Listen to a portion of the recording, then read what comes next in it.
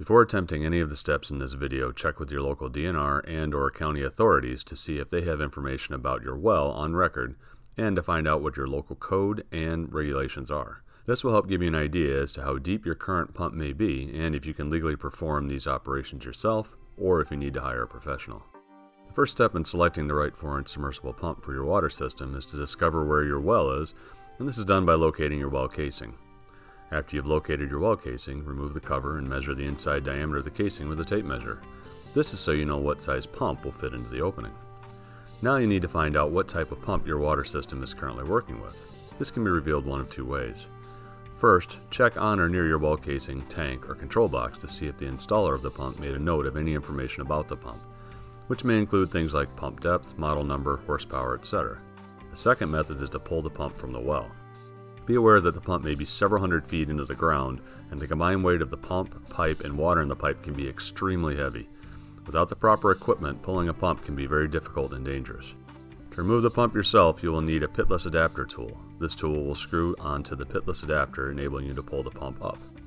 Once you have your pump out of the well, make a note of the number of wires coming from the pump. Your pump will be a 2-wire plus ground or 3-wire plus ground, although if your pump was installed before 1990, it may have only 3 wires with no ground, but this install will have a control box. If your water system is using a control box, you will need to replace your current pump with a 3-wire plus ground pump. If your water system is not using a control box, then you'll need a 2-wire plus ground pump. For this setup, your pump will be wired directly to the pressure switch. Now that you know what your current pump type is, you'll need to determine what size your new pump needs to be. If you haven't already removed your pump from the well, now's the time. First step to determine the size of the pump you need is to find out how far down your well is to water. This step is important because your water table may have changed from where the original pump was located in the well.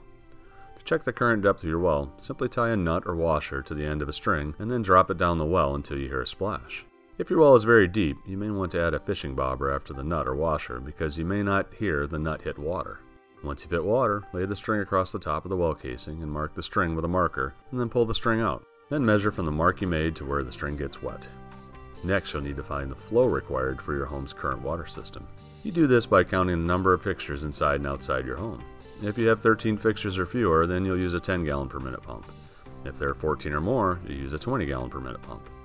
You'll need to decide how much pressure you'll need as well. For a single-level home, a 30 to 50 psi pump will be sufficient. This will also work for 2-story homes that do not have water fixtures on the second story, but if you have a bathroom or any other water fixtures on the upper level, you want to use a 40 to 60 psi pump.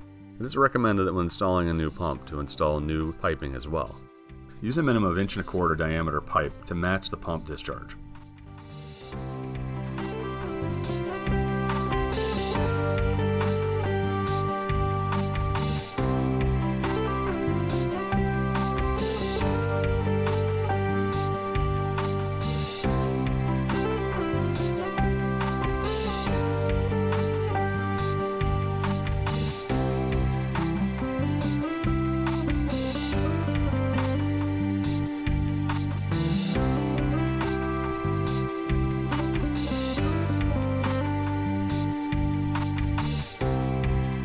Please note that this video is not designed to show you how to remove and install a submersible pump, but demonstrates methods on how to select the proper replacement pump when the need arises.